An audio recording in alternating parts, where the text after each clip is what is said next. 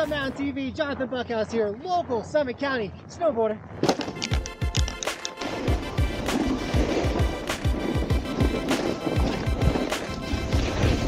Alright guys, we did it. We made it through the holiday time, so it's going to be a little less busy out here. Obviously on the weekdays it's going to be nicer than the weekends, but a lot of those tourists, the crowds, the people that came from Texas and stuff, they're gone. They're not here celebrating Christmas anymore, or Thanksgiving, or any of those other holidays, so we did it.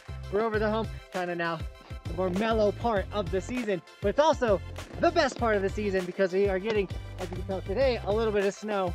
And we're going to continue to get snow, obviously, throughout the rest of the year. But there's less people here, so I'm stoked. I hope you're stoked. With that being said, we do need more snow. A lot of these groomer runs, the more popular runs, are getting some ice spots. So be aware of that. If you stick to the groomers and things, you might be riding and feeling all good and then just catch something real quick, a little snow snake, and hit the ground.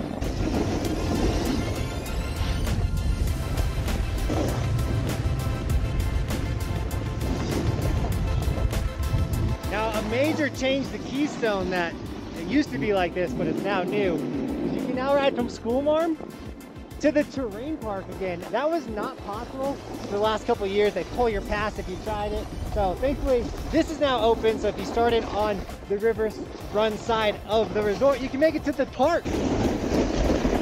Now the terrain parks are starting to fill up a little bit, getting more to their end of season level. That being said, any of the Vail owned terrain parks are going to look like a shell of themselves.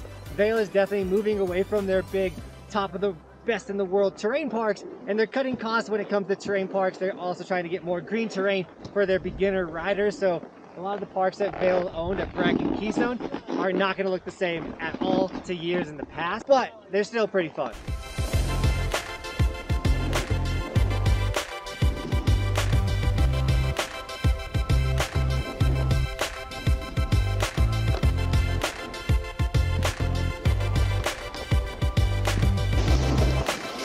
Alright, so at Copper on the 29th starts the USASA Halfpipe Rocky Mountain Series event. The qualifiers will be on the 29th and the finals will be on the 30th. So for all the little USAA rippers out there, send it. But on the 29th, after you watch the halfpipe event that night, grab your mountain bike and your headlamp and head over to the 9th annual bike race at Copper Mountain. This sounds like an insane event. There's a race for the adults and for the kids. It's $25 for the adults to ride. It's free for the juniors to rip their bikes on the mountain. This race will be held at night, but after the race, there'll be a live DJ, food, beer, and prizes, and swag giveaways for everyone. There's a lot more information. You can find that on Copper's website, their event page. Check it out. Now in Breckenridge, January 28th through February 2nd, don't forget, it's the International Snow Sculpture Competition. This is a huge event that Breck does every single year with massive blocks of snow that gets carved into these awesome little sculptures. It's super fun to take your family there and check it out. So make sure if you're in Breckenridge, you're gonna check that out. This is like one of the main things that happens in Breck during the winter.